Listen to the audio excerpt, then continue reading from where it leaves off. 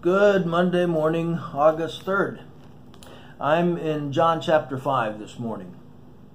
After these things there was a feast of the Jews, and Jesus went up to Jerusalem.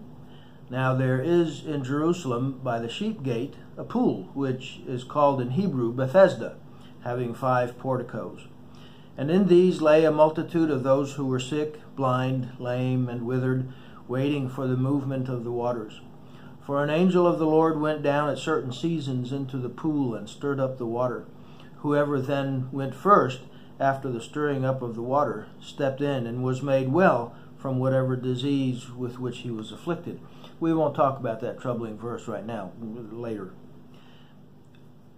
A man was there who had been ill for 38 years. 38 years.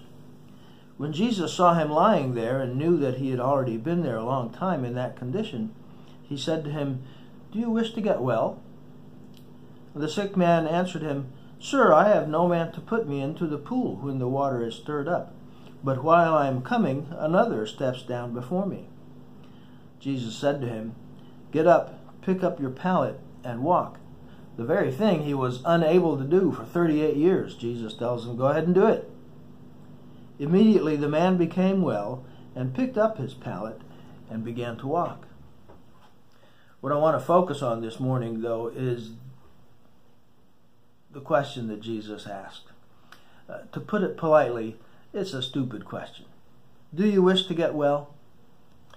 And the man doesn't say yes or no, but he answers, "Look, I've been doing this for 38 years. Of course I want to get well. What do you think I've been doing here?" Why does Jesus ask such an obvious question? Perhaps because this man needs to think about the consequences of his prayer being answered. What happens if he gets better? Well, then he's no longer going to be able to be an invalid. He's no longer going to be able to depend on other people to carry him back and forth and get his groceries for him and do everything for him. He can't just sit around any longer. He'll have to go get a job and make a living and take care of himself. Be sure you know what you're asking for before you ask for it. And there's a bit of a lesson here for us too. What are you praying for? And are you ready for the answers to come as a result of your prayer?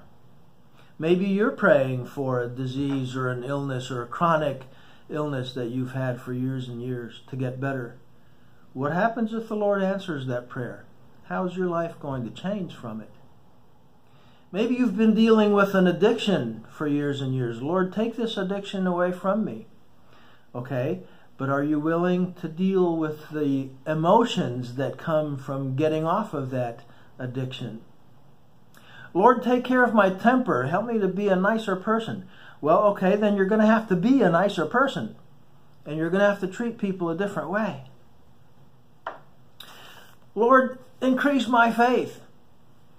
Okay, but then he may challenge you to do things with that faith, to step out and do things you're not very comfortable with. Be sure you know what you're asking for. Tomorrow I want to chase that same thought and deal with it from a bit of a different angle. But keep that in mind today, and I hope you have a great day and a great week.